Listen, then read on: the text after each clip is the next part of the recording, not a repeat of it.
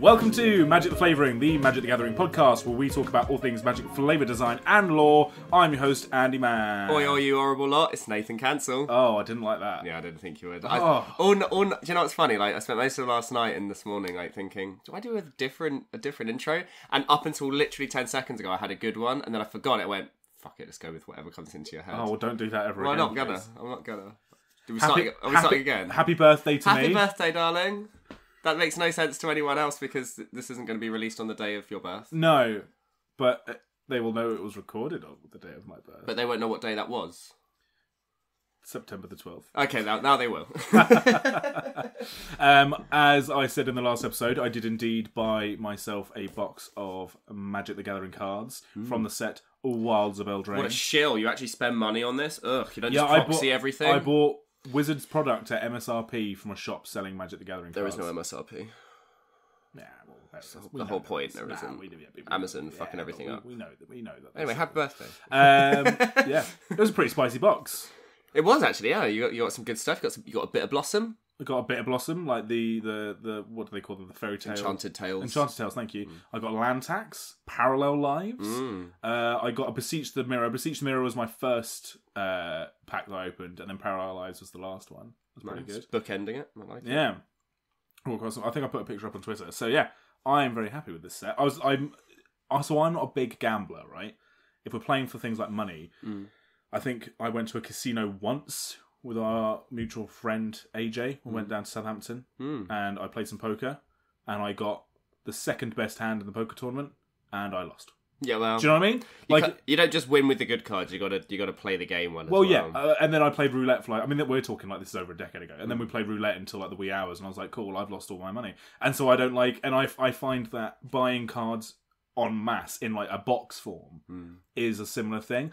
Bundles, I'm not actually as. I don't know why bundles are so much better to me. I think it's because the cost. They cost a little less. It doesn't feel like you're relying, because if you buy a full box, you're kind of relying on the box to give you some good stuff. Otherwise, you've kind of wasted your money because you could have spent that money on all the singles you wanted from the set. Exactly. In theory. Whereas I think the bundle is got what is like 8 set boosters now. It used to be 10, and then it gives you the dice, and the box is cool, and there's like usually a little lore insert, and it gives you foil lands and a promo card. So I feel like.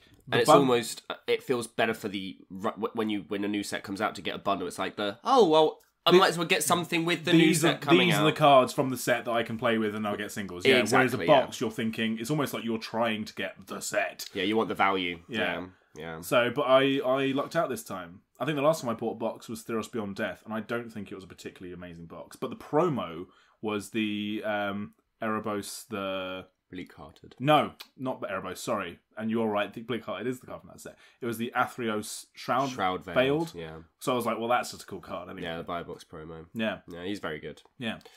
So yeah, got a pretty good. Check out the... What's the buy box for... What was the buy box for this? Was there one? Oh, I gave you one, didn't I? Because I managed to get 2 of them, like, off someone else. Did you get the woman? The... No. Oh, okay. It's the woman. It's white. It has a circular design. Oh, the not the throne card, no? No, I don't think it was Virtue either. Well, good, clearly it was a good promo. The rest of it was great. Oh yeah, I also got like the red and green Virtues as well. Virtues are cool. Yeah, which are pretty spice. So yeah, I was pretty happy with it. Real happy with it, in fact. On a slightly somber note, I think everyone's probably seen the news by now that Sheldon Menery has sadly passed away this past week. He was on the rules committee. He was considered the godfather of the Commander format, and he's one of the most revered judges in all of Magic the Gathering Wizards of the Coast. I had the pleasure of interviewing Sheldon on, I think it was episode like 105, 106. I could be slightly wrong. It was the one where we did our New Capenna flavor picks. When I was in Mexico. Yes, when you were in Mexico. So yeah, it's very sad. I felt very, very sad when I heard the news, and I'm sure everyone did. But yeah, if you're playing Commander this week, raise a glass to Sheldon. And yeah, here's to you, Sheldon. I couldn't do it without you. Right, let's talk about something silly. This set is super silly. Bit wackadoodle. And I'm absolutely here for it. Absolutely. As the person who does not like unsets and thinks that they're like, oh, they're just wizards trying to be funny for the sake of being funny, this is an unset. Yeah. Like, where I feel like, you see, this is how you do it. You don't make some kind of throwaway theme, like, oh, space, like, carnival, or whatever the fuck, and then do some silly jokes that are borderline, like, offensive to people. No, you make a set with a solid theme, an actual, like, you know, you take, what's the word I'm looking for? Conviction in the thing that you're trying to do, but you can also make the thing that you're doing objectively silly. There are candy zombies in this fucking thing. This feels very Adventure Time to me, this set, and I'm a massive true, Adventure yeah, Time. Candy Kingdom hadn't made that parallel. Yeah, This feels very Adventure Time, and I'm absolutely here for it. It's tongue-in-cheek, it's a bit twee, there's lots of puns. I've actually got a section of just puns. Some of them better than others. Yeah, I mean, this deck, well, you know, great. A bottle of fizzy drink was probably not. Yeah, not right in the middle of the set. Great, thanks. Sorry. Just hush me. Good. Yeah, there's lots of humour in this set. And I don't think this is a set that's trying to take itself too seriously. I don't know the last Eldraine particularly took itself very seriously, but this one really leans into the twee fey. It's just very light-hearted kind of feel. Yeah, so I feel, this is how I felt about it, is that the first Eldraine, they're obviously trying to hit a lot of those fairy tale tropes, but they weren't quite sure how far they could push it.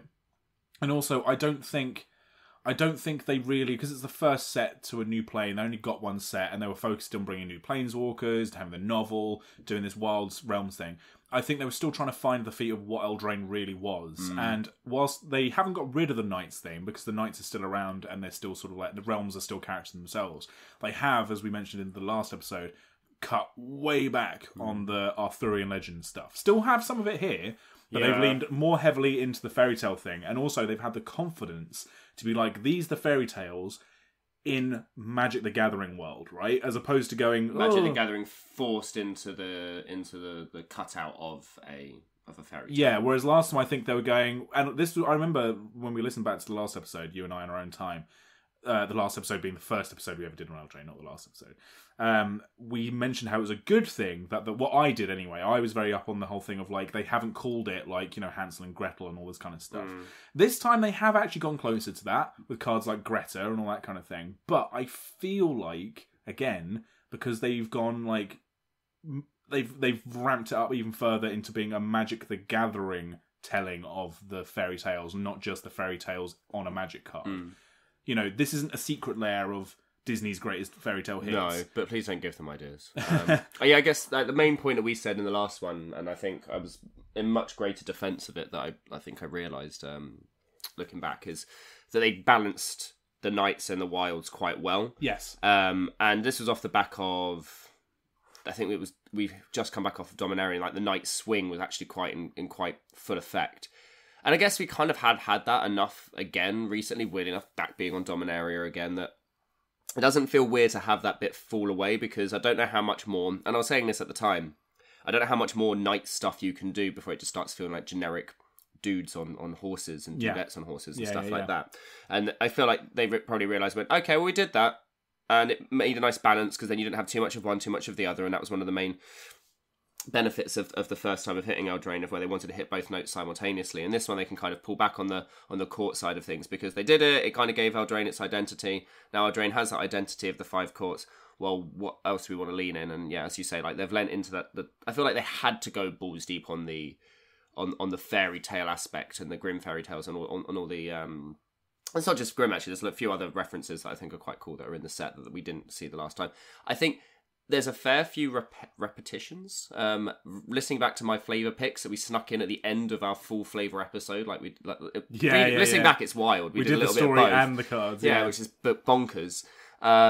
What were we worried about? We're a Flavour podcast. Did we think we'd run out of airtime? Yeah, exactly. I mean, what were we doing? I think we learned over the years that we need to split it, because our Flavour picks ended up being as important and chunky as the story is. And there's a lot to say about actually the dissonance between the story and the set for this set, a lot more than the last one. But of the 5 Flavour picks I had, 2 of them have representation in this set again. So maybe they actually ran out of fairy tales, and that's something I want to talk about. Yeah, or I mean, potentially we'll talk about it, because I think my attitude. I think weirdly I've done a real 180 on a lot of my previously held sort of like Magic canon can't do this. No, don't have fun. It's got to be grimdark all the time. And now actually I think I've 180'd and like I don't know. I'll be honest with you, and I think I've hinted like this on the podcast as well, and we've definitely spoken about it, just us as Magic playing friends. I have become a little bit, not disillusioned.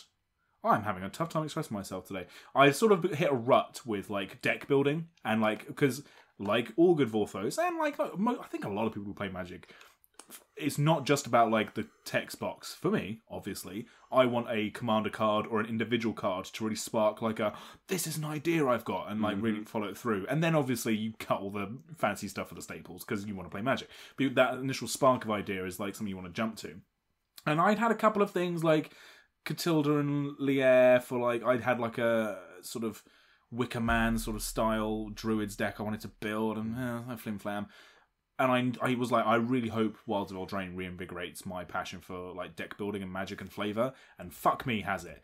And I think it's because it is doing cool things whilst not taking itself too seriously. And previously I've been like, no, I want my fantasy sort of take itself a bit seriously. Whereas actually I think this one gets away when it doesn't. So, I don't know, man.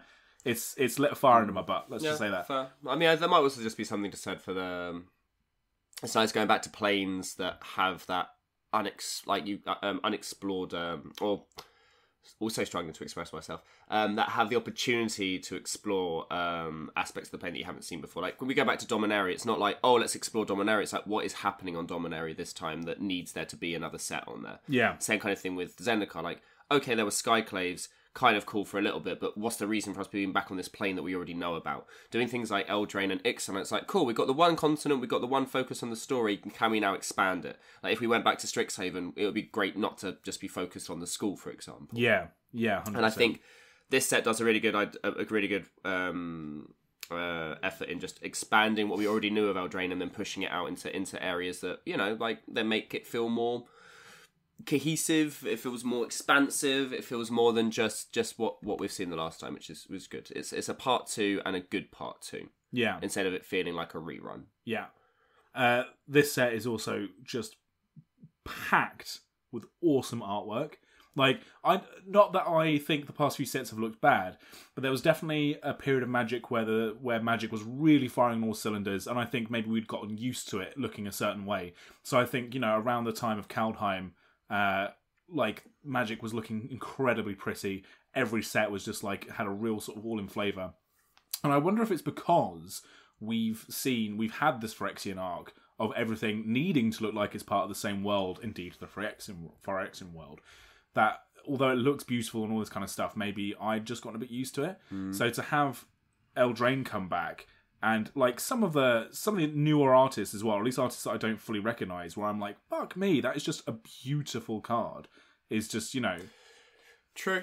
Well, we did do the Year of Phyrexia, right? We did say that we're doing a Year of Phyrexia. If you're in for that art style, then strap in, because it's going to be here for a while. Yeah, and as much as we got a little hint of other planes in Aftermath, this is our first, like, breather, as it were, from the grimdark, well, not grimdark, but the body horror kind of aspects of Phyrexia. We actually get some horrific artwork in here as well, but it feels very much like it's your Saturday morning television rather than your late night fucking horror film. Well, that's because a lot of what you would probably potentially call the most horrifying artwork is also based in and around candy cane people. True, yeah. I mean, I think one of the biggest issue I'm having with this set is that I really want to play all of the cards. Like, I really like a lot of what this set's doing on a micro level, we'll talk about some of the, like, mechanical aspects as well, because we've actually got a set that's got some new mechanics we can kind of talk about, which we haven't done in a while.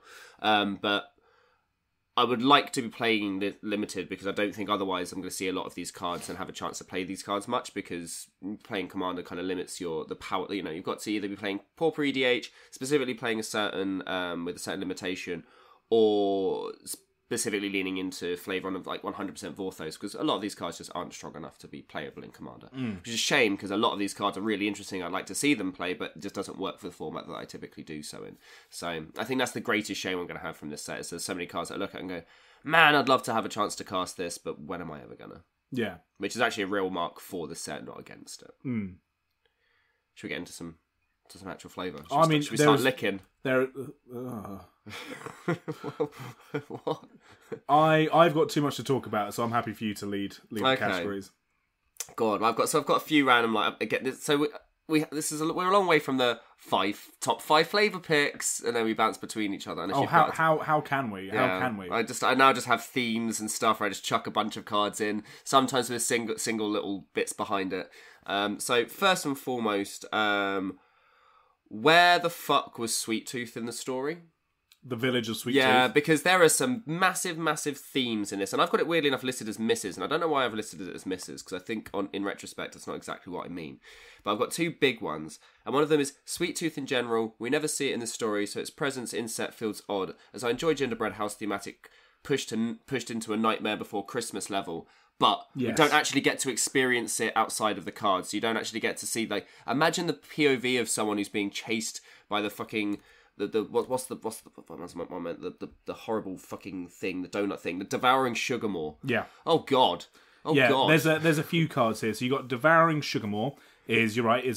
So I said candy zombies earlier. These are technically horrors. Yes. Which I think thematically is actually very accurate. Mm-hmm. I'm a little bit sad that they didn't put food on a lot of these things as a subtype. Well, because food isn't a creature type, is it? But it's an artifact. Well, it's an artifact. No, because we did this. We did do this. We did this last time, and you shot me down immediately. Right, so we've got devouring...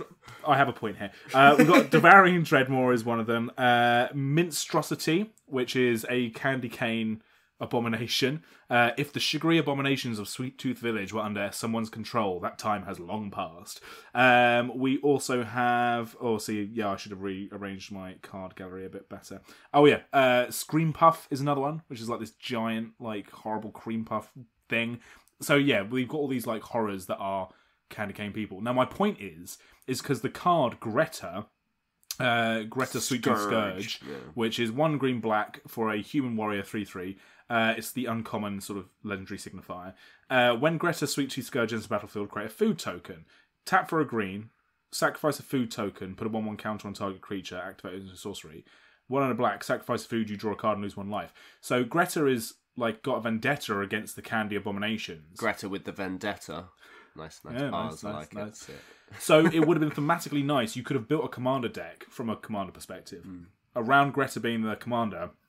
If all the horrors were also food people, because it's like she's killing the food stuff to get the value. Yeah. Right? So that's my long-winded point. Well, they didn't do that. Where the hell's Ansel? We don't need Hansel. Where's Ansel? Where's the boy who's chasing the... Like, because I like the idea that she's the Scourge and like she's fighting... So instead of the sweets eating her, which would be a reversal, it's that she's then beating the sweets, which is a reversal on a reversal. Yeah. And I think it would be nice to maybe play on Ansel's the horror to the horrors of where he's like super obese, like super John, like trying to eat all of them, and it's almost like and they flee from him, because the idea is he's so indulgent, and he's so excessively like gluttonous that they can't escape his more. Like that would have been quite cool to see.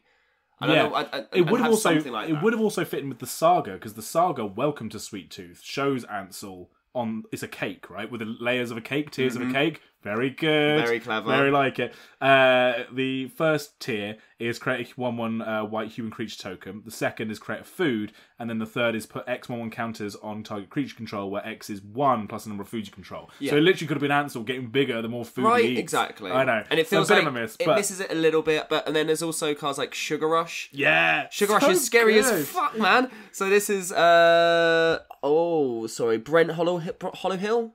Yes, Brent Hollowell, sorry. Really cool. I don't know why it invokes Maze Runner to me, but instead of being these weird zombie metallic things, it's like the candy canes are sharpened to points as it claws around the wall. Yeah. That's freaky as fuck, man. And then the other one that I really like, and I had this down as a separate pick anyway, is... Oh, no, I've scrolled too far. Candy Grapple. Now, I like the idea that they're called grapples instead of apples, because they've got like claws and stuff and everything like that. Yeah. And this is 1 and a black for an instant. Bargain. Target creature gets -3/-3 until end of turn. If the spell was bargained, which means if you sacrifice an artifact, an enchantment, or a token, it gets -5/-5 instead. Flavor text. What, don't you mean poisonous? There's no such thing as a venomous... Ah! That is an incredibly clever joke. It's peak. And I'm very annoyed Because do you know why I'm annoyed at it? Because it makes me think, yeah, I bet no one else is going to get that. But it's actually not that clever. No, but it's not that very clever clever. at all. No, but there is so clever. There's another one, Knight of Sweet's Revenge, which is 3 and a green for an enchantment. When Knight of Sweet's Revenge enters the battlefield, create a food token. Foods you control have tap for a green. So again, that would have been a nice sort of thing with the golems. Also, quick point: foods Foodza. shouldn't just be food. 1 food, 2 food. No, because it would be like tokens you control. Yeah, but it doesn't make sense. Is it one? Is it sheeps? Isn't the plural of sheep, and the plural of food is food, so it should just be food? But if you say to someone, look at all this food, should it just be food have. creatures? Yeah, food I guess. Creatures anyway, that's all right. And then, well, no, because it doesn't necessarily have to be creatures. It could be food. Yeah, but then at that point, because I guess that food permanence. 5 colourless, 2 green. You're right. I don't want to get into it. Sacrifice Knight of Sweet's Revenge. Creatures you control get +X in turn with X number of foods you control.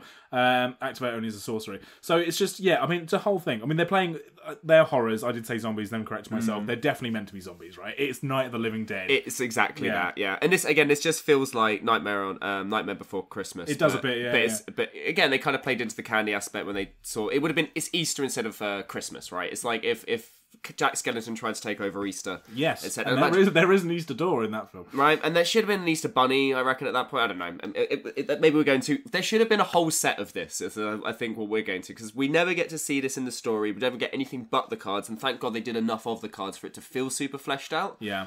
But it feels super fleshed out without any narrative backup. Yeah. Similarly, my point 2 in Under Misses is the mice and the rat focus.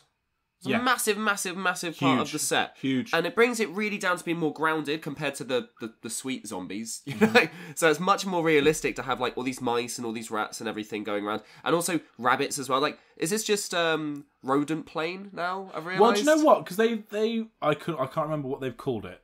There's the Redwall inspired magic plane that they're bringing out in a couple of years. And that, to me, that looked like it was going to be the Eldraine artwork.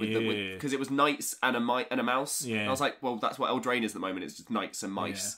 Yeah. But again, it was a massive thing. Like, do we need to have Cheeky House Mouse and Raging Battle Mouse in the same set? So, Cheeky Battle Mouse. No. Raging Battle Mouse and Cheeky House Mouse. Some of the names in this set, I don't quite know how they thought they could get away with them. Cheeky? We can't have a magic card in a mainline set. This is a cheeky little house mouse. I don't know about that. And I think, obviously, the flavour text, I think, is, oi, get back here. I was just about finished cursing that ring. And, like, for some reason, things like that, as much as I think is a little bit twee, and I'm a little bit like, oh, come on. I'm like, that feels realistic. Yeah. It's like when sometimes...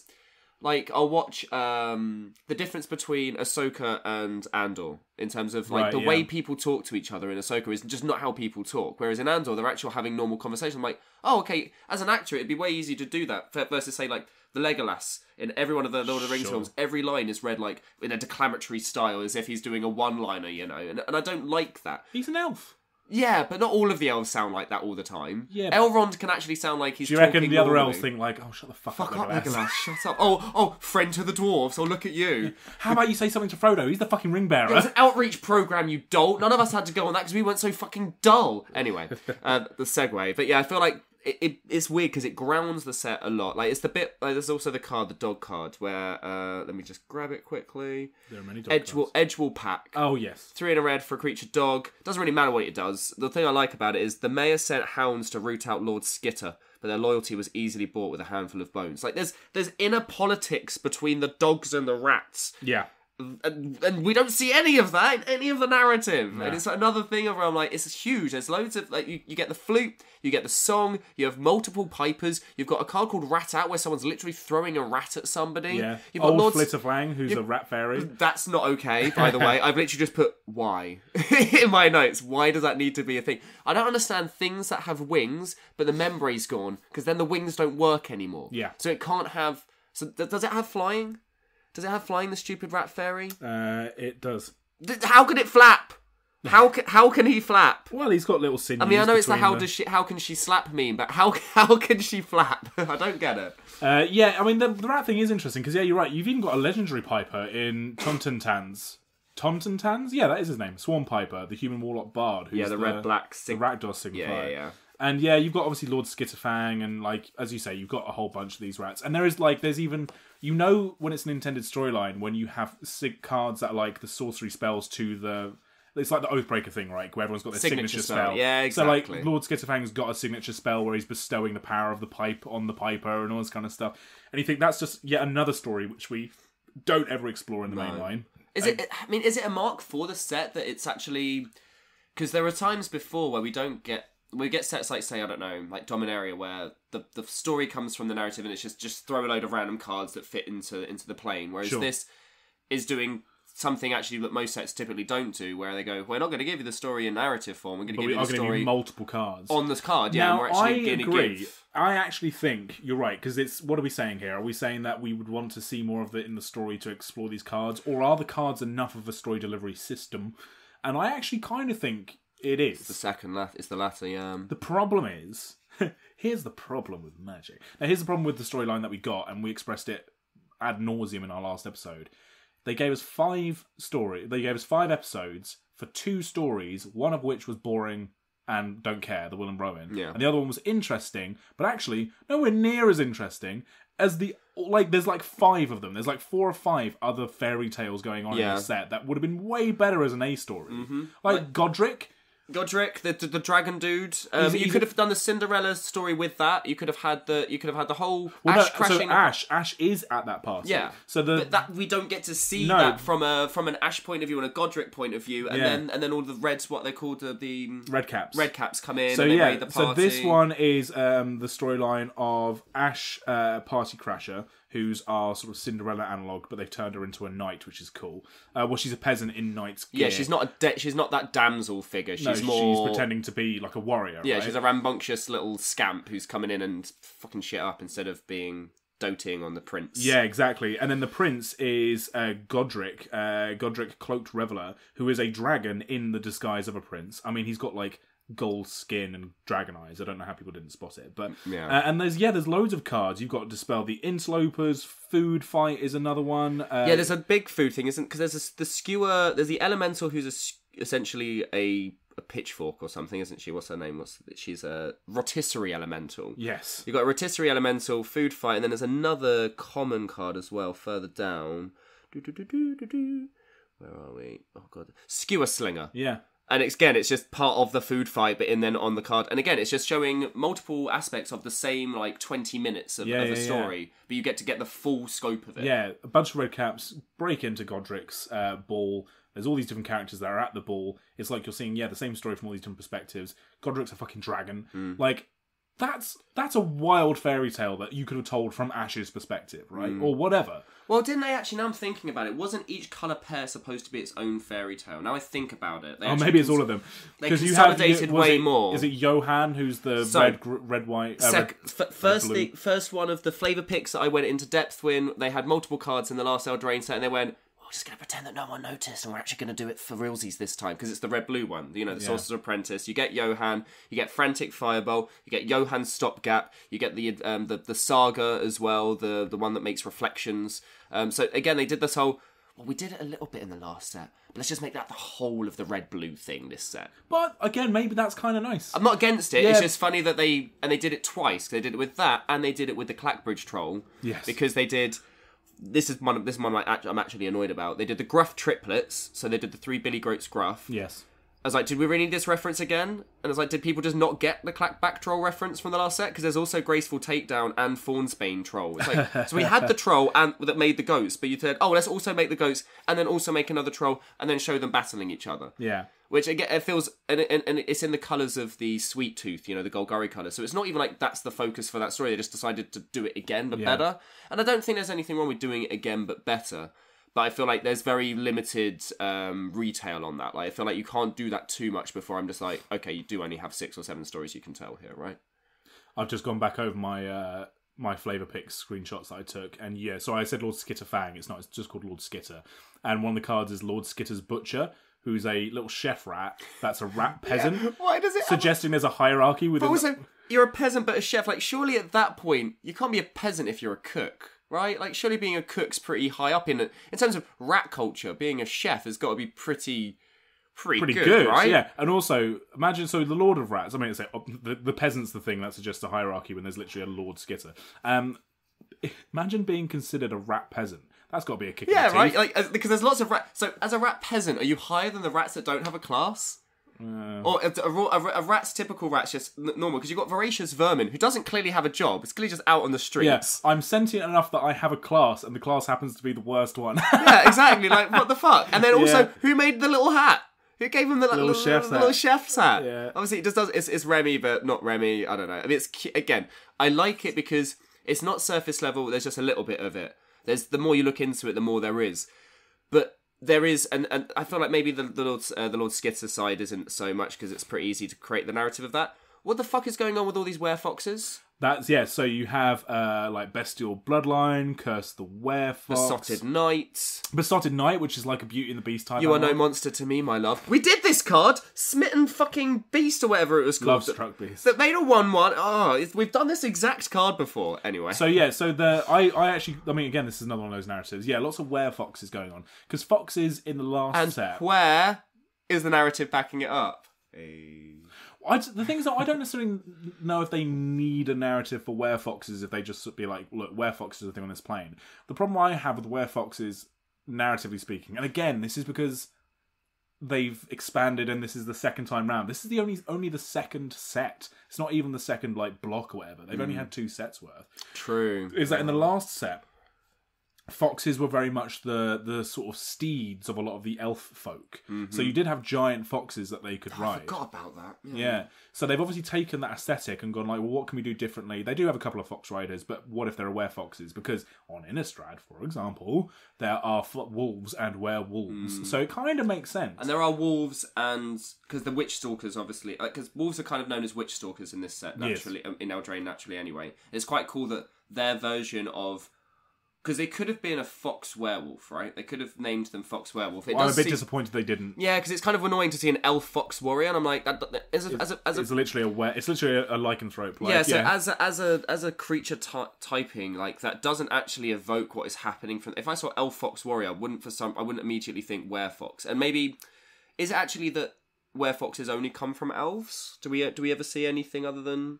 Oh, that's a good question. Because maybe it's not humans, but it's only elves that can become werewolf. And that kind again, it's a further differentiation. It looks like it's all elves anyway. Which I quite like, again, because elves on Eldraine, it's like, well, you've already got everything else Fae going on. Like, what makes the elves interesting? They're like, okay, well, that is actually quite an interesting swing on it. Yeah, they've definitely... They retrod the elves, they retrod werewolves, but they retrod them together and actually converted them. And you know what? I've turned myself around. But why? But again, why just kill them? And do you know what? Do you know why? It's because the werewolf archetype, if it even has an archetype, I'm still not, even I have a werewolf deck, I'm still not convinced it's a fucking drive. Flippy stuff in some fashion, but... I suppose they've already gone, look, wolves and werewolves we're going to consider to basically be the same thing. All the mechanics are going to work with wolves and werewolves, the same way they do like serpents, octopus, Leviathan, all that kind of shit. Yeah.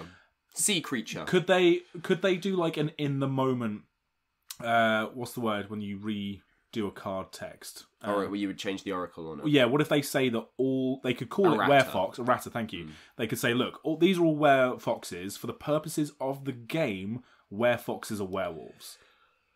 Could they do that? I mean, does there come a time in the future where they go, canines get +1/+1, and in brackets they go, canines include foxes, wolves, werewolves, dogs, hounds, and then you could do the same thing of rodents get +1/+1. In brackets, rodents include rabbits, mice, rats, without having to do a massive long...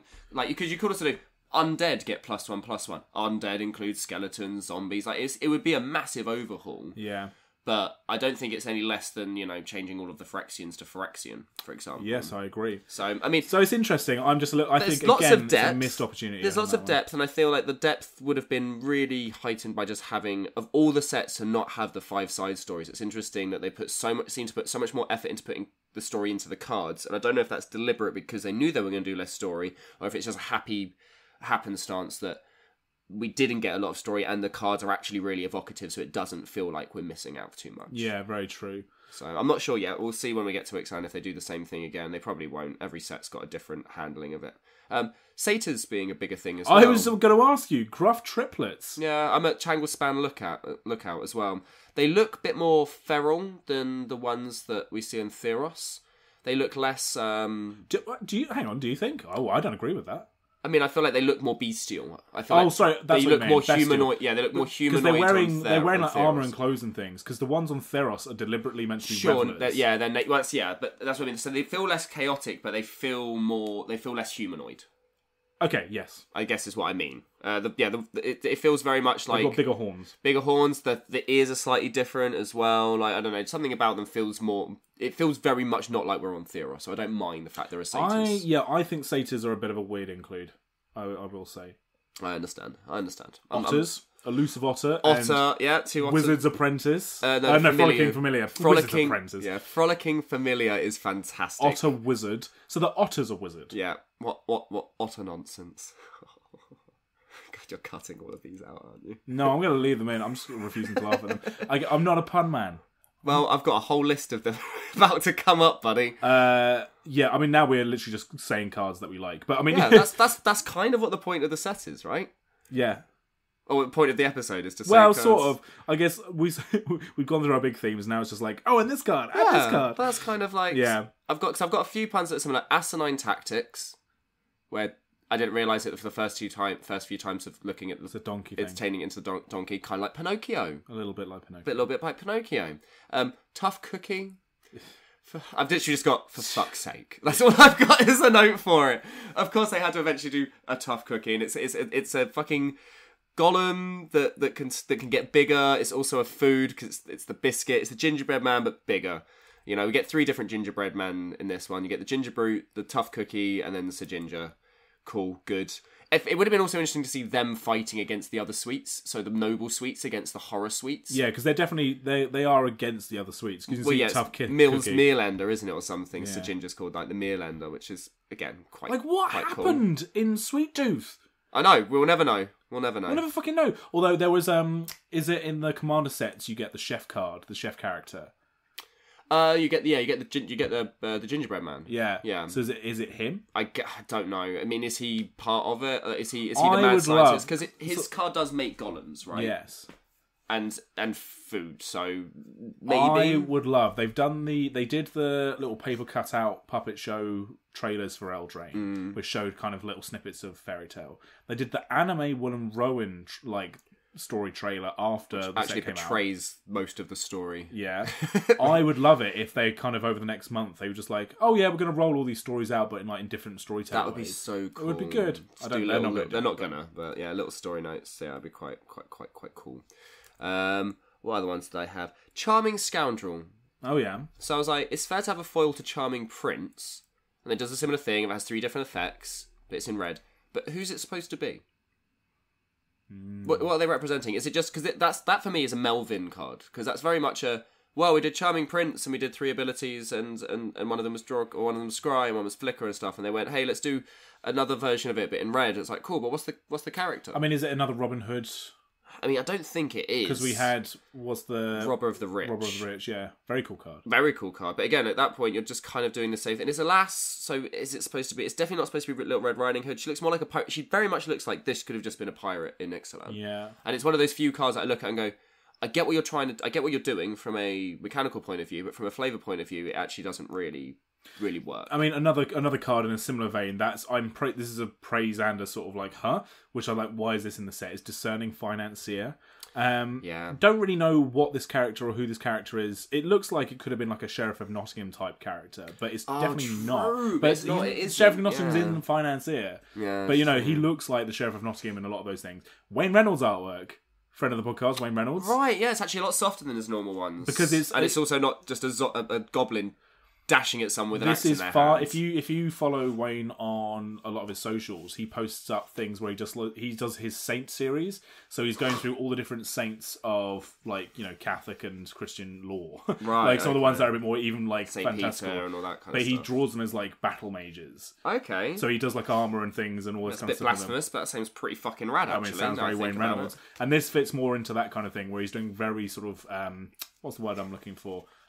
Bespoke clothing and kind of intricate sort of jewelry and stuff, which is pretty cool. But yeah, I know what you mean. It doesn't feel like it. Why is it in this set? It doesn't feel like it belongs in the set. Yeah.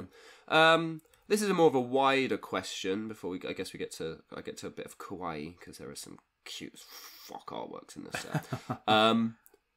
The roles. how do you feel about this random little mechanic that's snuck into the set? The rolls? Yeah. The monster roll, the cursed roll, sorcerer roll. I mean, the fact that you did the rolls and then kind of looked at me confused. I don't mean like sweet rolls. Oh, it's funny because there are rolls and rolls in the set. Nice. There are rolls and rolls in the set. I mean... Oh, sorry. R-O-L-E. Yes, R-O-L-E. Oh! Yeah, I didn't mean like pastries. See what I mean? There was a real stopgap there where my brain was like, is it dice rolling? No, yes, I like them. The thing I don't like about them is it just feels... Because they aren't representing, like, there isn't an actual card. Like, it's like, imagine if battles weren't represented as a card and instead were represented as a token. Yeah. That's kind of how it feels to me, because I haven't got the physical thing in my hand that I can look at. And I think that the rolls themselves, even go like upside down or something, they look really weird. Because it's so that it can save money on printing. Yeah, so you've got, shocking. Yeah, but it's just backgrounds. But it's backgrounds that you can curse other people with. I don't dislike it, and I like this idea that in fairy tales, everyone has to do. You have to have your protagonist, your antagonist. You've got to have your knight figure. You've got to have and it works, because it did even that in the story of where you had the fish out of water, Kellen, who's like supposed to be the guy who's eventually to become the hero, and then you have the mentor to the side who's stronger and everything, but kind of needs a bit of grounding from the apprentice, and then you've got the big enemy, And I get it, and it kind of works-ish, but if it doesn't feel like it's in the set enough for me to understand or for me to feel like it fits into the flavour of the set. And then because it's got so much extra rules text added onto it, it makes every card that does it no longer feel like it's succinct. Because again, like once you've played the set a bit, and I guess this will happen more if I had a chance to play more limited. Like once you start to feel what the cards do as you play them, the flavour of the cards might work better. Mm-hmm. But just reading them, they feel clunky and a little bit opaque to me. Like there isn't a transparency to the flavour here. It feels like it's really clunky. And again, that might be just a matter of I'm reading them rather than playing with them. But there isn't a single one that I'm like, oh yeah, cool, that kind of works.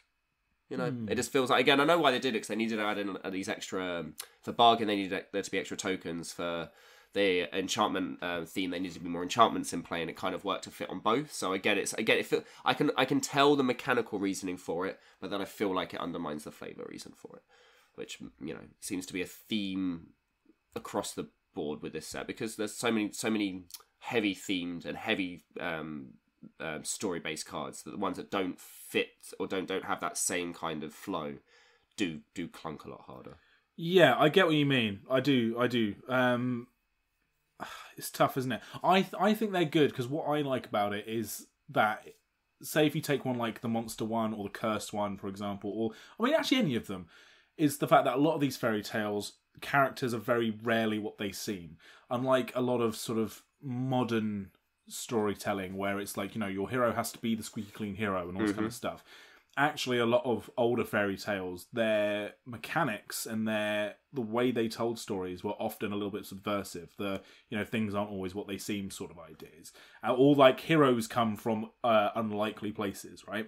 So being able to call your fucking, I don't know, Phyrexian Obliterator and then suddenly bestowing it as a hero or whatever else, is kind of interesting. It's nice. It is, but I also don't. I don't know. I think it's that feels like flavour dissonance to me. That's fine. What I think it is that whereas backgrounds are you as a player making a choice about, I want to turn this legendary creature that has be this commander with a background or whatever from the fucking Lord of the Rings.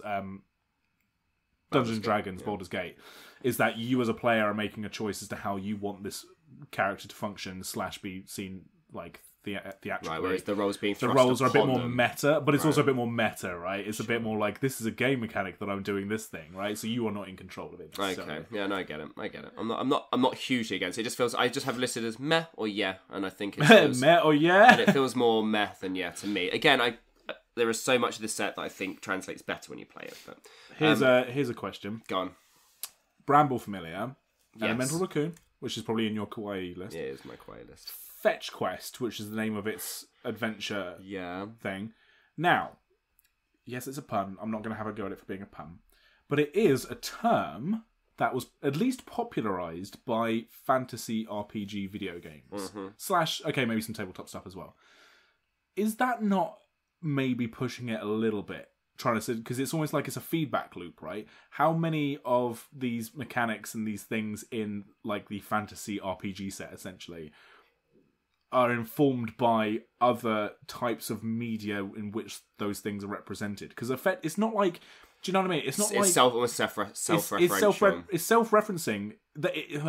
It's not self-referencing though. It's referencing like a whole other meme culture version of fantasy things. I mean, Eldraine is. We said this about the story as well. It is very fetch questing.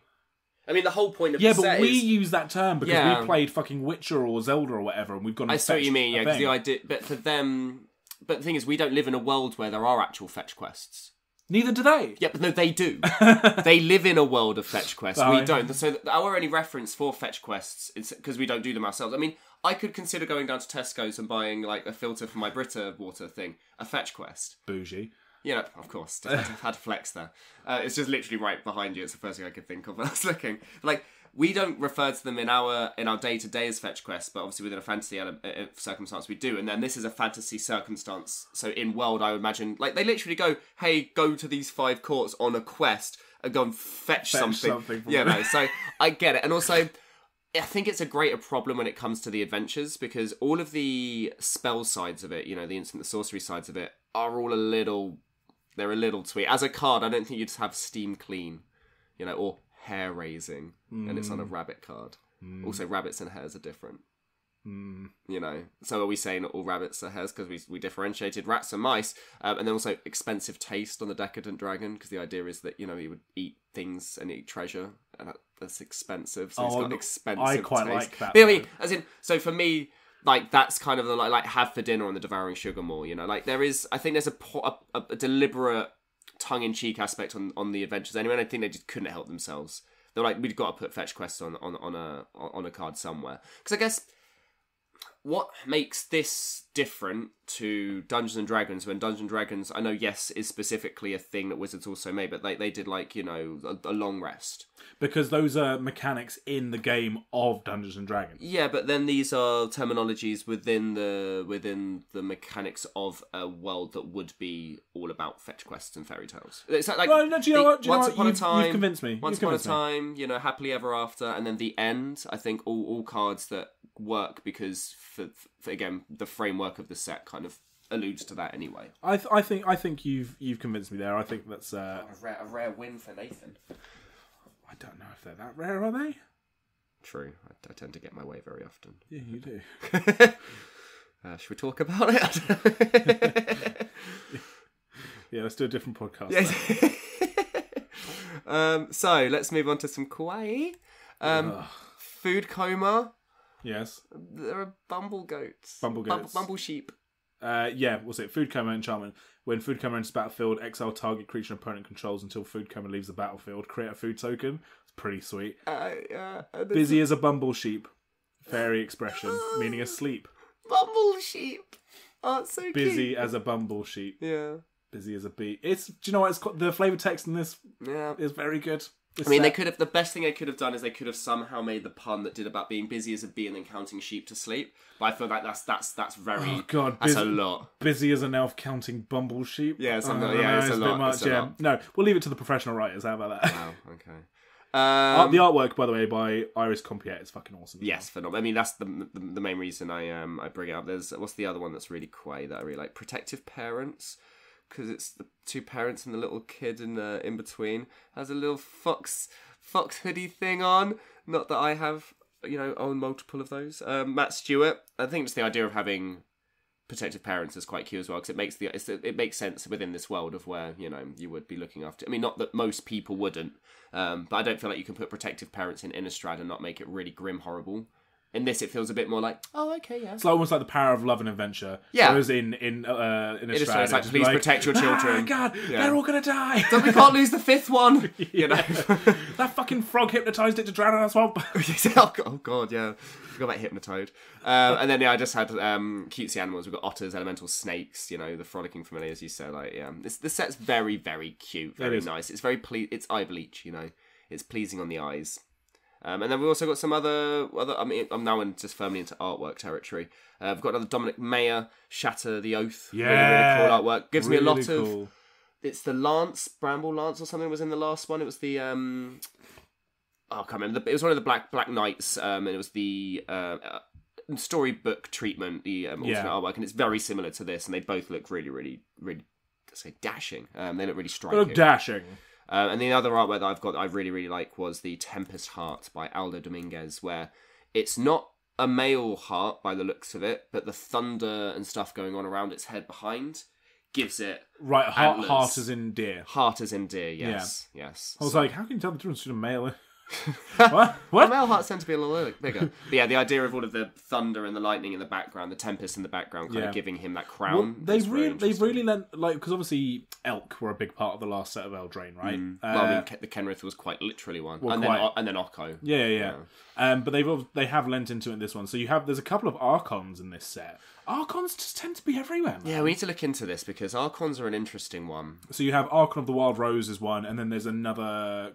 There's like a spell card that is actually, it's not Archon's Glory. Yeah, which isn't depicting Archon of the Wild Rose. No, it's a different Archon. But they are both riding winged deer, winged elk. Yeah. Right? So yeah, the curse of Redtooth Keep could only be broken by a mystical rose that blooms in moonlight. Chris Ran's Archon of the Wild Rose might be my art of the set, if it weren't for things like Ego Drain by Valera Lutfulina. Ego Drain is just the one, is the, what's it? Thought. That's the duress of the set. It's the duress of the set. Yeah. I think if to say Thoughtseize puts the caliber too high. Maybe. It's the duress of the set, and it's fucking excellent. Can we also just have a side note?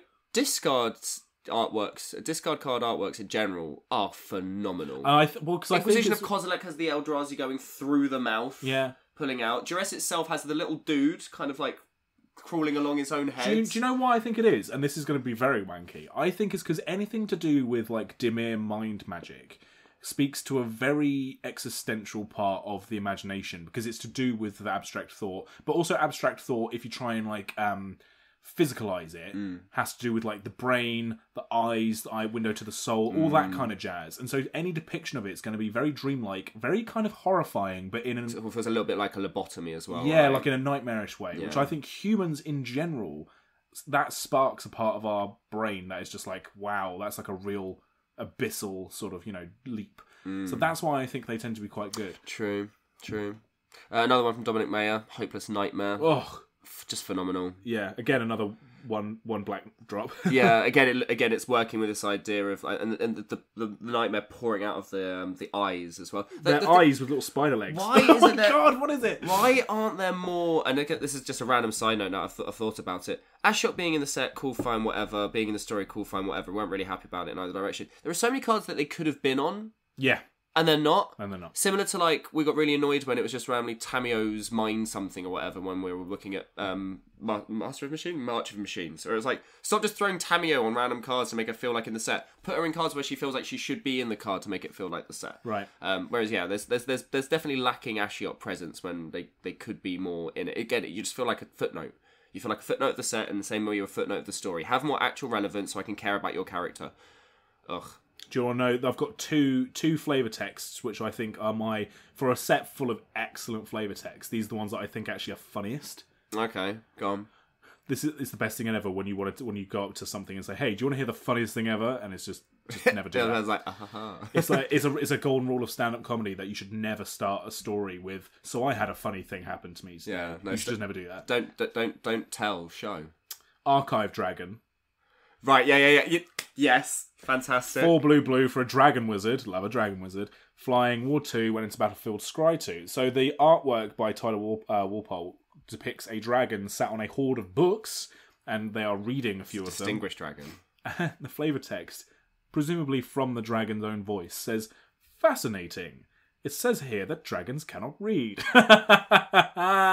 There's a joke, right? That's fantastic. There's a joke that's 2 muffins in an oven. One muffin turns to the other one and says, "Oh, it's hot in here." The other muffin says, "Fuck me, it's a talking muffin." Yeah. It's really good. Yeah. So that is very fucking funny. Also, to me. the idea of the fact that a dragon, and this is getting weirdly meta, because dragons must struggle to speak, right? But the word "fascinating" is actually a really difficult word to. You need lips and teeth. And, yeah, exactly. Yeah. So for a dragon to be able to say the word "fascinating" for me gives actually more story scope. Well, also than a lot of other things. I mean, like we often talk about how different races or whatever of creature, right? Or different, like dragons or trolls or whatever else on different planes. They often fall into similar types of roles and whatever. And even in this episode, we've spoken about how elves and satyrs seem to be treated differently on different planes, which is part of the massive fun of Magic. There are some creatures where they seem to be, like, the exception is always the thing that proves the rule. Like goblins, for example. The goblins on Arcadia are the super smart species, but that's the weird thing, which proves the rule that goblins are always dumb. The same with the ogres on Anaki, right? Mm-hmm. Dragons tend to be this kind of very broad spectrum where you have like feral dragons from like Tarkir and that. Right. But even then they have some level of intelligence. They have some intelligence and sentience. Well, it's very rare you don't have sentient dragons. Yeah, but right, so they're the more feral ones, right? Yeah. But then you go all the way to things like Ravnica, where the most intelligent being on the actual plane. wizards they have classes and intelligence, and they can take up jobs and roles, and they. Because I guess one thing they might not. Because I guess the thing about dragons is always that they're really old, so obviously their knowledge is big.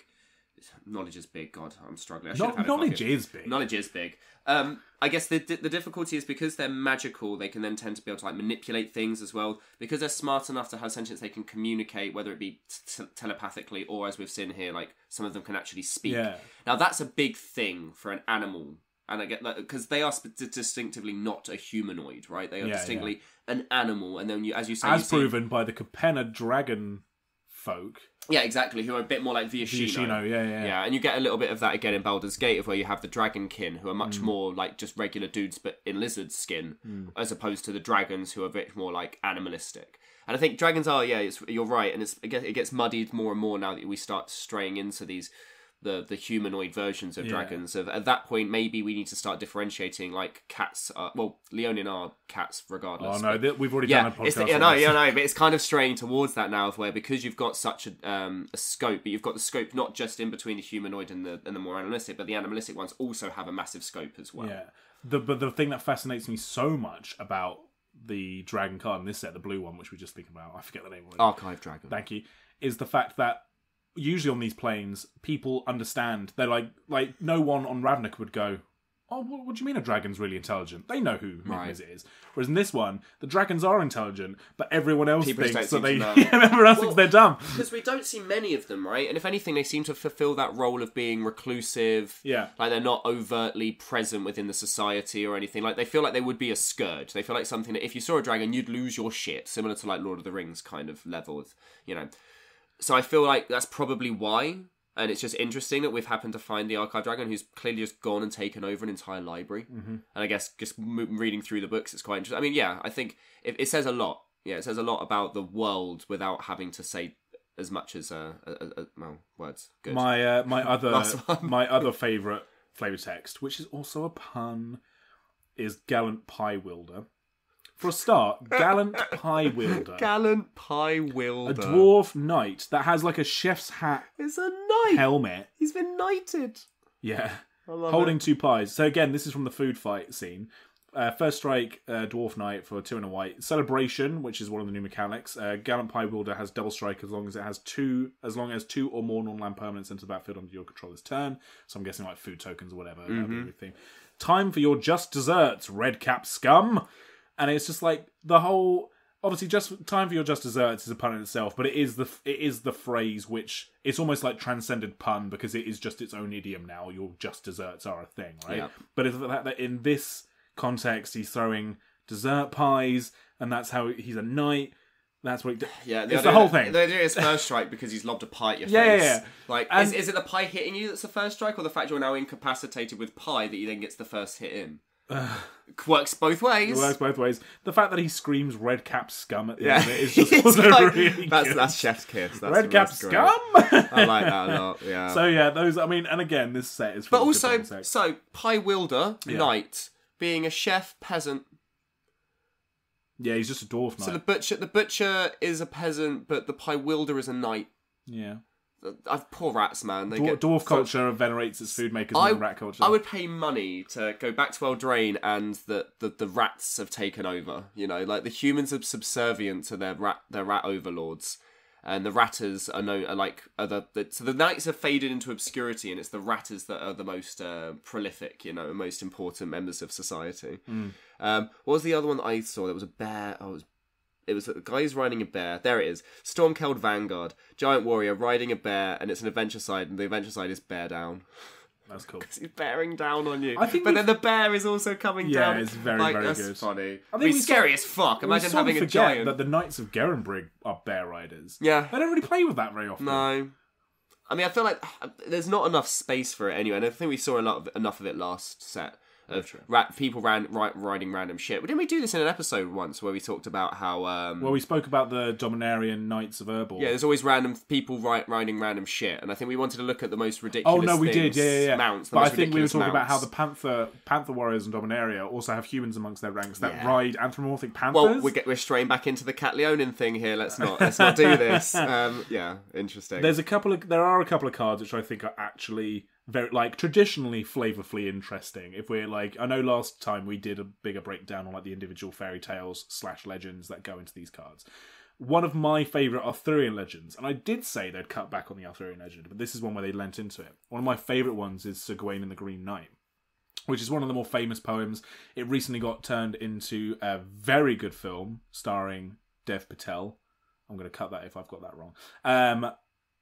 And yeah, it charts the sort of the quest of Sir Gawain, who starts life as one of the Knights of the Round Table that's actually a bit of a little shit, which to be fair, a lot of them do. Yeah, mate. And then he gets challenged in the poem by now we say it's the Green Knight, and based it off of nature in more modern tellings, because we conflate it with the Green Knight of a lot of nature religions like paganism or whatever else. It's actually in the original. There's debate as to whether that's the thing or whether the Green Knight he's literally a knight who is green because green was the colour of evil in those tales. Whatever. In this one, it's Mosswort Dreadknight who takes the role of the Green Knight. So in the poem, Sir Gawain gets challenged to a duel by the Green Knight on Christmas Day. Sir Gawain cuts off the Green Knight's head. The Green Knight doesn't die, instead picks up their head and says, "Find me in a year's time if you can do the same, and I will repay in kind." So it's sort of haha, I tricked you, now I get to cut you back. And on the quest to find the chapel of the Green Knight in the poem, Sir Gawain has to learn about virtues of valour and chastity and all this kind of thing. Anyway, Mosswood Dread Knight is a 1 and a green, which is very reasonable for a 3/2 human knight. And it's got an adventure, Black Adventure, Dread Whispers, you draw a card and lose 1 life. And then its main ability is Trample. When Mosswood Dread Knight dies, you may cast it from your graveyard as an adventure until the end of your next turn. So I don't think it's full on into this Tale of the Green Knight, but definitely what's going on here is that the Mosswood Dread Knight is seemingly dead when it dies, but then you can kickstart an adventure, much like how when the Green Knight supposedly dies when Gawain cuts off his head, or Garwin as the film decides to call him, I don't know why. It actually starts an adventure in which Sir Gawain does lose a lot of himself. He straight up dies at one point and then comes back to life. And then also gains knowledge and humility. So it's the you draw a card and lose 1 life of Dread Whispers. Yeah, it's clever. Yeah, I think it's real good. That's really good. Yeah. Also, the artwork that's the kind of thing that's sick. That's one of those things that's going to go over most people's heads. They're not going to. I think so. I think the Green Knight is enough of a zeitgeisty thing. But obviously you have to be interested in Arthurian legend. It's not a Black Knight from Monty Python levels of scope. Do you know what I mean? Yeah, exactly. There we go. Also, interestingly, if we look through all of the history of Magic, how many oofs do you think there have been in the game? Oh, by virtue of me asking that question, I think it's going to be a low number. 10? 17. Oh, okay. And there are 2 of... So considering that we look back at Eventide and Lorne was the last time we had a lot of them. We had Dusk Urchins in Shadowmoor, and we had Kitchen Finks, Gilderbarn and Airy Oofs in Eventide, I believe. All of them came in Shadowmoor. We didn't get any oofs in Lorwyn or Morningtide. And there are technically 3 in the Eldraine set. 1 of them in the Commander, 2 in the regular set. Troublemaker Oof and Toadstool Admirer. Very different take on them. They don't look like the cute little Nils Ham, little kids in random onesies kind of thing. I suppose they don't look... I mean, they look more like... They look more like Oof and yeah, stuff. they feel more like Rumpelstiltskin as a character kind of thing, and for that over hairy kind of aspect. They kind of look a little bit like the monkeys from Ixalan. Oh, yeah. Or the goblins, I suppose, from Ixalan, which look more like monkeys. Everyone, exactly when you said that, everyone just went, yeah, the goblins. Exactly. And they're both really, really cute, really cool artworks. Jess Brycing did the Troublemaker Oof, Julia Metzger did the Toadstool Admirer, and Iris Compier did the Knick-Knack Oof. All 3 of them really cool. They look a little bit like trolls. Yes. And I really like that. It's another representation of Earth that's a very weird creature type that we haven't really seen much of. They did a load of errattering. Like, we had a Finthorn Brownie from years ago that's been turned into an Earth. The Pick Knight, which has been turned into an Earth. Like, I would like to see more of them. I feel like it only can be in these sets, and it's quite nice to have just random thrown in there. And then Troublemaker Earth having the flavor text, heavy as the head that wears the vase. Yeah, that is the fetch quest swing of where stop putting Stormzy lyrics into Magic cards. Okay, fucking stop it. Heavy is the head that wears the crown is a phrase, though. No, I know, but let's be honest. Where do people think? Where do their minds go when they hear that? Well, do you know where my mind goes? This isn't me trying to be contrarian. There is the film The Departed. Okay, right. Yeah. Jack Nicholson has a line where, in a very tense scene, he goes, heavy as the hair that wears the crown. Yeah, fair enough. I guess it is a little bit more outside of the. I don't mean that's my own bias then. Fair enough.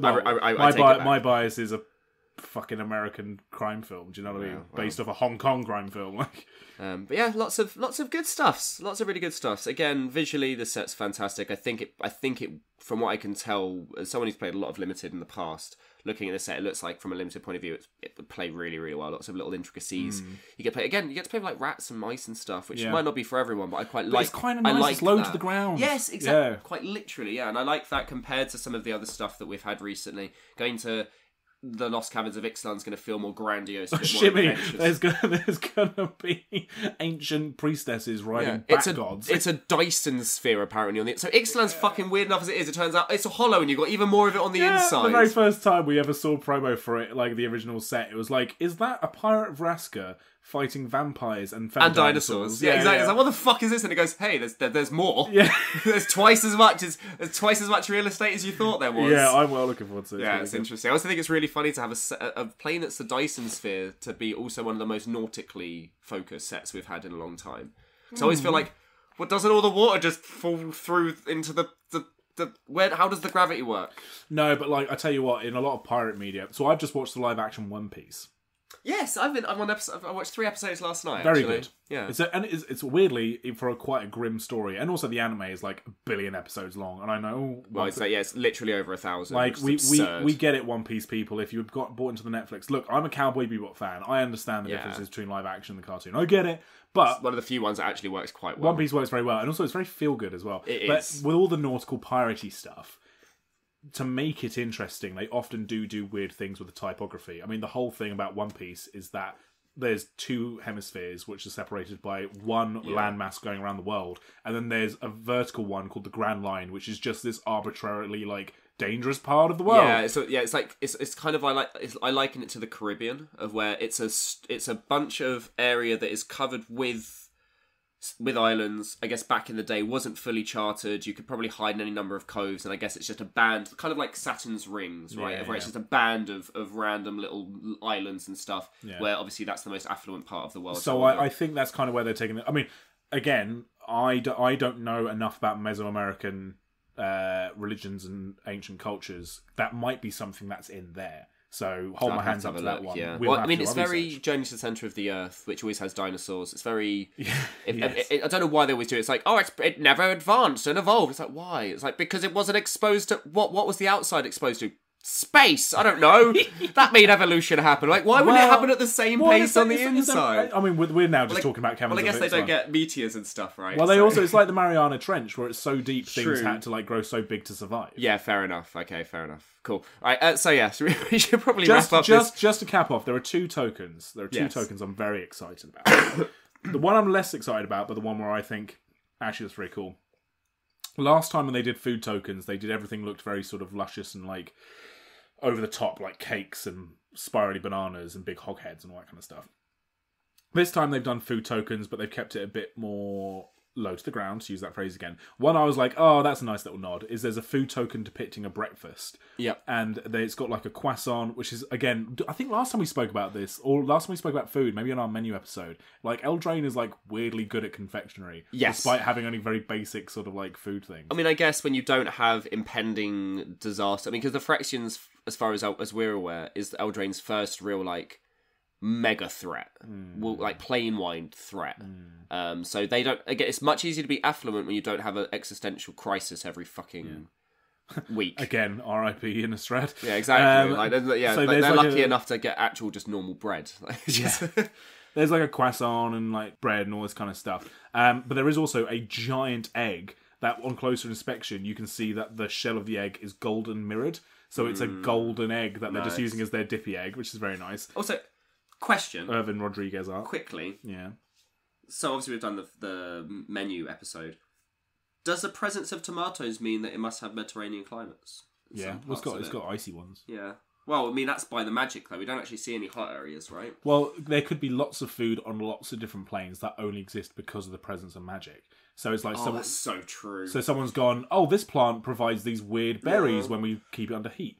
No, think about it, actually, yeah, like devil fruit is an idea, like, right? And obviously, talking specifically about One Piece, but having that idea of, like, enchanted food, they didn't go into it as hard this time. The food things felt more, it felt in the background again, a little bit more. apples were just sort of there. Elena Dana did the area apple, by the way. The other token I'm thinking of is artwork by Vincent Christians, the 3/3 Beast token. Oh, they actually get a new Beast token. Yeah, fantastic. What opened the box. Yes, stunning. Yeah, absolutely stunning. yeah. Does that not feel like a secret lair token to you? Yeah. Like it reminds me a lot of the forest artwork that Magali Villeneuve did. Yeah. And I think it takes a lot. I could be wrong. This is just me now, just throwing my idea into the hat. There's lots of like medieval illustrations. It reminds me of a tapestry you'd find in a church or in an old manor house or something. So like that. Or like some representation of an Arthurian legend, or like the Jabberwock often has that kind of thing. And it's like it's taken an amalgamation from a lot of things, but I guess you could call it like a big wolf thing with like human hands and feet. It's very cool. It's very cool. And it is going to be my Beast token moving forwards. Yeah, it's sick. The best token I think I've seen in a very long time. It was very striking. When I saw that, I was like, all right, chill out. Calm down. I got like one token in my entire box that was worth anything, and it was that one. Yeah. So my last point to finish it off is looking at Agatha, the card. I don't understand how... Why she's so hot and still a cannibal. Also, well, yeah, hot stuff, don't get me wrong, but... So activated... I like the pointy teeth, baby. Well, activated abilities of creatures you control cost X less to activate, where X is Agatha of the Vile Cauldron's power. Yeah, it's a clunky one. And then 4 red, green, other creatures you control get +1/+1 and gain trample and haste until end of turn. All it seems like she's doing is the better of a cook that she gets, the easier it is for the creatures around her to be able to activate their abilities. And then she also has an ability that just makes them stronger. Is she not just cooking food for folks? At what point? Because we never see her in the story actually eating anyone. No. Are Kellen and Ruby just assholes? Do they just kill the best chef in Eldraine? Because none of this is negative. None of this shows her cannibalizing, eating anyone. All it shows is her being a good time, benefiting other people, giving benefits to other people. None of it's showing that she's eating anything. I don't believe that she's a bad gal. I believe that all of the other sisters, even though like, oh, she's a bit weird, I feel like they just didn't get her. I feel like Kellen didn't get her. I feel like, I don't know, man. Even Eberyn was a twat, so she deserved it. It doesn't even... None of it's relevant. Nothing sacrifices, nothing gets killed. Biggest flavour fail in not only because it doesn't have anything to do with the fact that she cannibalizes and eats people, because we got bacon to a pie in the last set and that was perfect flavour. Yeah. But also, it just makes Kellen and Ruby seem even more like twats for killing her. Because like her card it doesn't have any relevance or interaction with her Soul Cauldron. Which, yes, that does have more of a it eats people aspect to it. But her card doesn't. It's just interesting because it makes it just seem like she's a really cool chef that can it makes you stronger and easier to activate your abilities the stronger she is. The better she feeds you up. It's interesting. So like on her actual card, obviously, make jokes about like she's a lovely looking lady. But she's clearly evil. She's got glowy eyes. She's got big claw hands and like pointy teeth or whatever. Does she have claw hands? Well, no, she's got very very claw-like nails. Yeah, but they're claws. They are essentially claws, which are the signifiers. I'm not saying people who have those things are inherently evil. I'm saying the signifiers. But then she looks relatively humanesque in Agatha's Soul Cauldron as well. But then in the Martin Artell art, I actually can't remember the card name, but there's the one where you see Kellen pushing her into the cauldron. Yeah. She looks like vampiric. Like they've literally just gone. She's getting pushed evil. She's getting pushed. She'd look annoying. I'd look annoyed as well. Feed the Cauldron is the one card you're doing it. Cauldron, and he's not even looking her in the eyes when he's doing it. I'd be like, she's looks like she's going, oh. I also like, and again, this isn't a diss on her artwork because it's got to be very difficult. But again, I don't know how pushing someone who's the cauldron is up to her waist. Yeah, pushing her into the cauldron when he's smaller than she is. I don't understand how that works. Well, in the story, it just says that he threw all of his weight into her. But then, as you're looking at the cards, Agatha's Soul Cauldron shows it being much, much, much larger. It is much bigger, than in the artwork for Feed the Cauldron or her artwork either. So maybe she's got multiple. Maybe that's the one that she's. I don't know, man. Maybe she has more than one cauldron. But it's the same cauldron. But then there's inconsistencies in the sets. The set's trash. All right, cool, good, fantastic. I guess we should probably just very briefly. The basics. Holy shit, the light box basics of where it's all layered effects, those look absolutely stunning because obviously every set gets full art lands, and as we were talking with Tim Willoughby recently about, it's quite nice. Initially it was like, oh, they keep doing full art lands, it's no longer special. Now it's that you can kind of choose which direction you want your full art lands to go in, and none of them are too difficult or expensive. Which is what a lot of us, I count myself amongst this number, it's what a lot of us have been saying for a long time. Yeah. Yes, we get it. The Zendikar like full arts were like super special and all this kind of stuff. But also, it was the start and fall of like Magic cards being like these kind of collector whale things of like fucking Zendikar bundles and boxes were like triple the price they should have been, like because of these fucking lands. So no, put full arts and fucking everything. Agreed. Now you can make every deck look pretty. Make them ubiquitous. Why not? And the effort that went into these specific lands to then just be thrown into packs as well and then be a basic is actually kind of interesting. Yeah. There's a lot of talk recently about the monsters who will pay for the mana vaults but proxy the basics. And it's like now you have very little excuse because there are some very pretty basics out there. Cool. I fucking love this set. Yes, really, really cool set. Really, really big fan. I knew I was gonna, but no, I'm definitely gonna build something. The problem with Greta is because I was gonna go down the Sweet Tooth route and build like a candy deck. Greta functionally would either things I would do with her would play very similarly to my Wernog and Hargill deck, where she enters the battlefield, creates X amount of artifact tokens to do stuff with. Yeah. Also, you have to consider that this is off the back of the all of the food stuff. The Sam Hobbit token. Yeah, but then they've done a bunch of chefs. Anything, because Guillaume as well. Anything that Greta is doing, I think, has probably been done better before. Yeah. Greta, again, this is I would like to play this set in limited because I think that's where they're going to shine because there's a lot of cards here that I'm like, there's just better versions of them out there in the grander scheme of the world. So it'd be nice to play them within their their what's the word? Natural habitat. Precisely. That's not what I was going for, but that's exactly what I mean. Yeah, precisely. I think maybe I'm going to try and find a way to utilise Mosswald Dreadnought. The problem with Commander, isn't it, is that if it's not your Commander, it's very hard to build around literally one card. Yeah, because then you either need to put a load of tutors in, or you warp the entire deck to play only that, and you don't get to see it. And then by the time you see it, you forget what you had it in there for. And, My perfect Golgari Commander is not a Commander. Please just make Underrealm Lich actually a thing. Do you know what though? There is an Underrealm Lich that's a legendary creature, but it's in fucking blue black, and that's Sidisi. Yeah. No, not Sidisi. Hidden Hand. Tygam.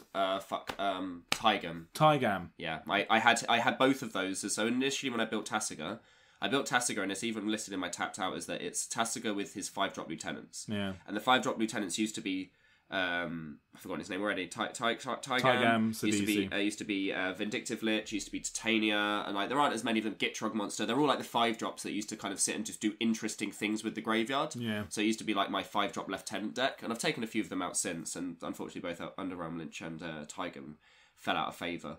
But I do look at them sometimes and go, oh. It is. I remember way back we did an episode of cards that we think should be legendary but aren't. It was the very last. I think it was the very last one we did in person before COVID hit. And Underrealm Lich is still my forever legendary. Yeah. I really want them to be. I really want them to maybe the next time they go to Ravnica, Underrealm Lich has become Underlord Warlock or something. Well, back in had the set back then been built the same way that sets are now with all of your uncommon signifiers and everything, I reckon he would have been a legend. Like you look at it now, and there are so many. You didn't need any of these uncommons to have been the legend. I mean, it adds a little bit more to the set, and it allows you each of the 10 2-color combinations to have its famous character to represent the story. Your Ice Queen, your Pied Piper, whatever. So it kind of makes more sense like that. Like we got an actual Sleeping Beauty, Neva Stalked by Nightmares, and that works within this set. But I think back then they would have probably ended up having it done, and it's weird because that was just before. That was off the back of Dragon's Maze, where they complained that every guild had a random legendary and it felt a little bit perfunctory. Sure. So Underrealm Lich, I think, was in Guilds of Ravnica. Yeah, so it was after... but it was also after 2018 Dominaria, which was one of the first modern sets where they just went, do you know what? Everyone gets a legendary. Yeah. Because it was a set about legends. Exactly. So I guess they probably pulled back a little bit because they didn't want to. And then they've just gone back. And now they've just gone back to it. It was an unfortunate happenstance, I guess. We'll just rule zero it. Just rule zero, it'll be fine. Well, no, I think it is kind of busted. Anyway, now we're just talking about Commander. Alright, anyway. Let us know what you think of this latest set. Let us know if you preferred the way they did things in original Eldraine, or do you think they've gone like in the right direction here. Let us know if you'd love a subset, because I think that's kind of where some of the reveals they did at San Diego Comic-Con reveals that they're kind of doing these weird sort of like almost one-off sets of interesting ideas. Tell us if you'd like a Horrors of the Candy Kingdom set, like Sweet Tooth Ancillary set. Yeah, because Duskmourn's coming up. It'd be nice to have the... Well, it's as you were saying about the Witcher thing, right, from last episode. There's a bit of that in Borderlands of where you go into random zombie worlds, and it's just so fun to immerse yourself within it. And it'd be really fun to immerse yourself in Sweet Tooth, Candy Cane Land. Maybe they'll do a secret layer. I don't love secret layers as being a delivery system for lore necessarily, but maybe they'll do a secret layer where they do like zombies as candy zombies or horrors, whatever. Anyway, let us know on our Twitter at MT. Oh, it's our Twitter. Let us know at our X account. Oh, God. Every time that I forgot about this has happened. Every time that X is mentioned, say in a newspaper article or online or whatever, without fail, they go X brackets, formerly known as Twitter. Just call it Twitter. Well, because the thing is, it's not x.com, is it? No. Well, no, but like, I'm not getting into slagging off Elon Musk here. Not that I don't want to slag off Elon Musk, but it's not the right podcast for it. But he really fucked it on that. Anyway, go to our X account at MT Flavouring. Emails go to mtflavouring@gmail.com. My personal X account is at Andy Manface. Nathan's yours. My OnlyFans is at the Fox in the Moon. Don't joke about that. True. People go for it. I'm trying to think of a segue into the last little bit now. Thank you so much for listening. This has been Magic the Flavour. Oh, we'll see you soon.